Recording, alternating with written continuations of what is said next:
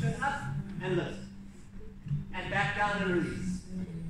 This is the position that you pick the kettlebell up in. Make sure that you're dropping that bum back. Make sure on your way up you are firing the glutes. So on the way up, squeeze those glutes and up. Let's get a couple of those. Let's get about 20 of those in. I promise you that actually the heavier the weight is, the easier it is. Because when you have your feet in the same position, you push your bum back and you extend both your arms onto the horn. You're going to pull through, hit your bum, and let the momentum carry it forward. You want an aggressive pull backwards. Then you put it down, again, take a step back. Okay? Squat down, bum back, hold the horn, aggressive pull, and let the momentum just carry it up forward. Then take it forward. You don't have to let it swing high. All I want is that pull back and up. That's it. Again, step back, arms forward, grab, aggressive pull, and let the momentum carry it. Let's do a couple of those. Crack the kettlebell. Crack it. There we go. From this position, you're going to lift it slightly with your hips, and then let it float. And lift it to eye level. You want it to pull down. You want it to almost hit you on the bum. Let it pull you. If your shoulders start getting sore, it means that you are using your shoulders and not firing your glutes. Keep going. 5 minutes. Let's go. That's it. So you've got two different styles of kettlebell. You've got hard style, where it's powerful pushing movements, where you're using a lot of force and a lot of energy. And then you've got soft style or flow style, where you want to use the kettlebell momentum, where you can do this for hours at a time. Hours at a time. You just let the kettlebell do what it needs to. You're eventually going to get so tired that you're going to stop fighting it and let the kettlebell do what it needs to. That's the point of this. If you are fighting the movement, your body is going to get fatigued. Let the kettlebell flow. Remember, you're not squatting as well, you're hinging at the hips. So each time it goes down, you want to feel through your hamstrings, and on the way up, you want to see those glutes firing up. Keep breathing all the way through. So hit your butt, hit your butt. Let it swing. Let it swing. Let it swing. Let it swing. Let it swing. Let it swing. Kettlebell again. Okay, hand is going to go on the inside. We're going to push it up so that bicep is on the ear. From this position, you want your toes going to the left. If you've got it in your right hand, toes going 45 degrees to the left or vice versa. Feet a little bit wider than shoulders apart. Okay? Left hand, obviously if it's your right hand, you've got it in on the inside. Okay? Look at the kettlebell.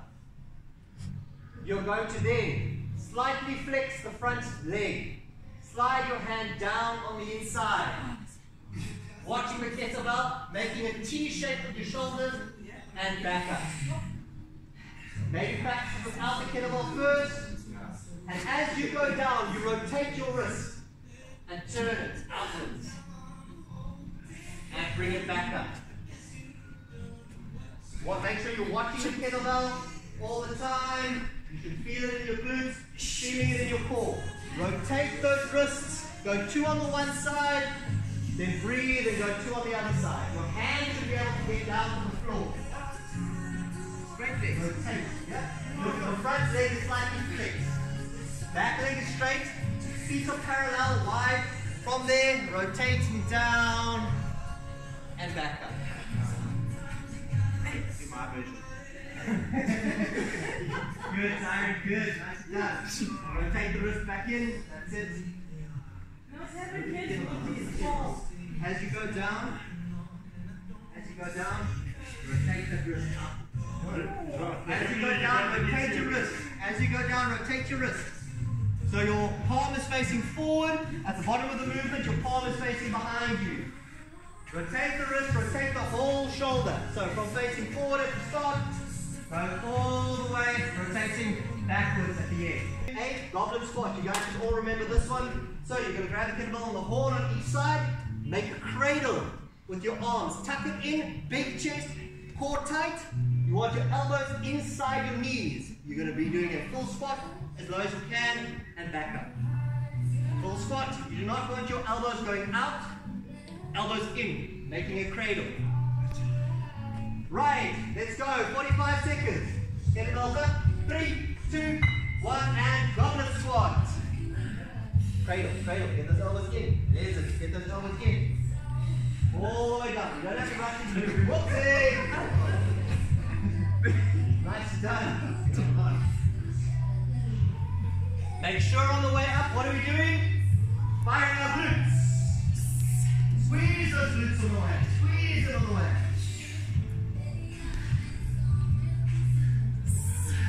That's 1 minute. Out to your kettlebell. So this is a Turkish get-up. It is engaging almost every single muscle in your body. When doing a good Turkish get-up, make sure you do one side and then the alternative side. All we're going to be doing is 2 on them. So it's going to be left, right. That's it. Okay, so lying on the side. So if I'm on the right side, right arm underneath the horn, left arm on top, in the fetal position. Roll onto your back. It's in my right arm, so left arm goes out. Left arm goes out, left leg goes out. Push the kettlebell straight up above your head. Now what I'm going to do is I'm going to rock onto my side and balance myself on my elbow. I'm using the leg on the ground to stabilize. From here, I'm going to push up with my hand so that my arm is straight, just like the windmill, making a T. Then I'm going to engage my glutes, engage my core, and hop up. Leg goes through, so straight leg goes through onto my knee. I'm still in my T. I'm going to straighten, and I'm going to stand. Then you go back down. So, reverse. Knee goes down. Bracing arm goes out to the side. You don't want it close to you, you want it out to the side, creating that T. Knee that's on the ground. Kicks through, engaging core, engaging glutes.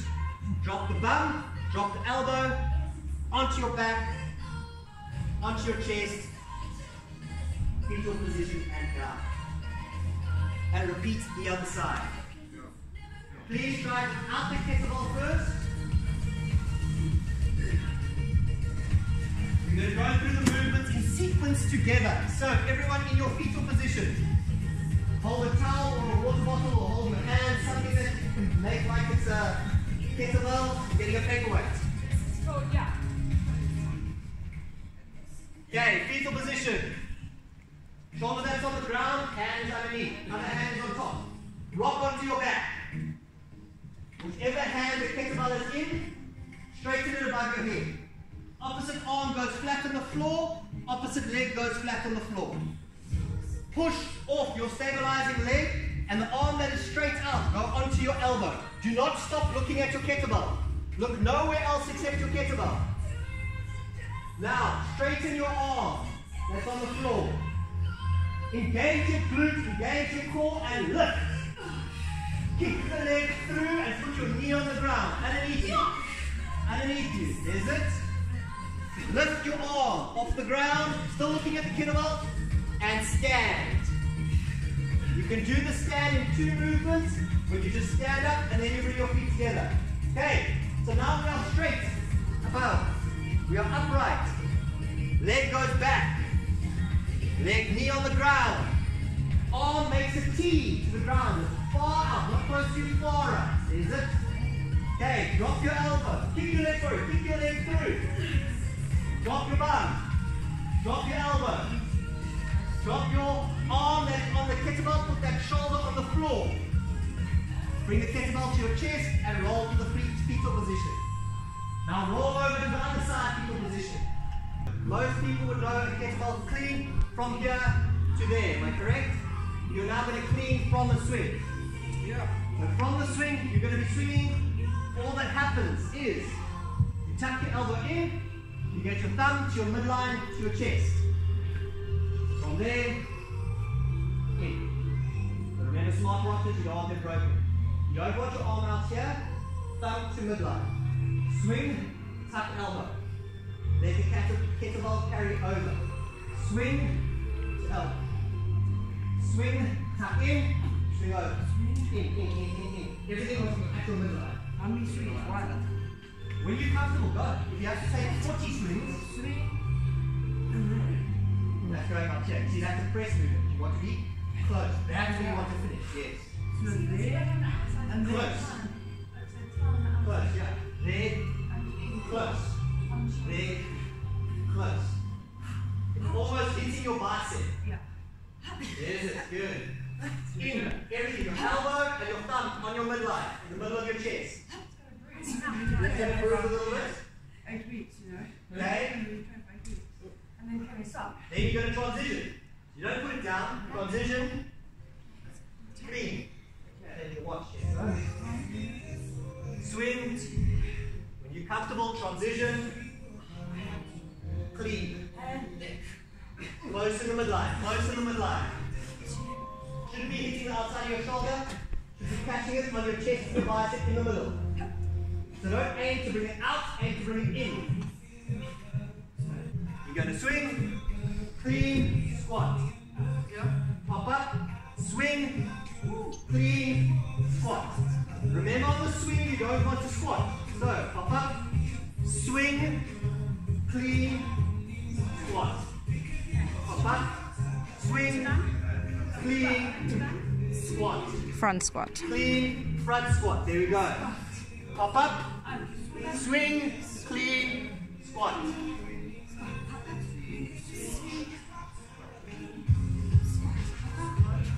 And then transition in the middle and do the other side.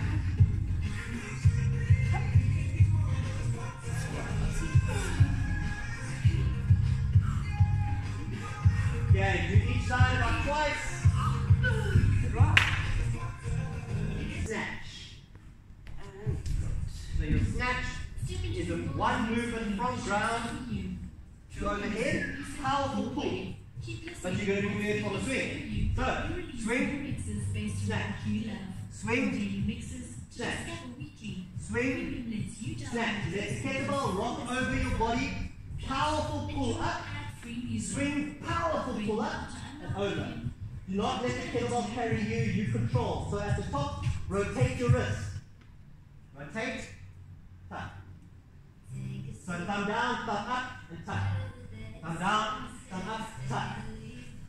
You want to pull from the bottom, elbow up a little bit, and tuck underneath. So you're punching. Slight pull and punch. Not a slow movement. So it's not pull, turn, and then punch. There's the Christine. Swing, quick punch. Swing, quick punch. Oh, you're getting this one easier than the clean. Swing, punch. There's it, Cody. You're not swinging though, you're just cleaning. Let it swing. You burn the most calories out of everyone. Use your momentum. Okay. Then remember, swing, transition, switch. Don't forget to pull and punch. Pull and punch. This is the last movement, then we're going to do a flow, then we're done for the day.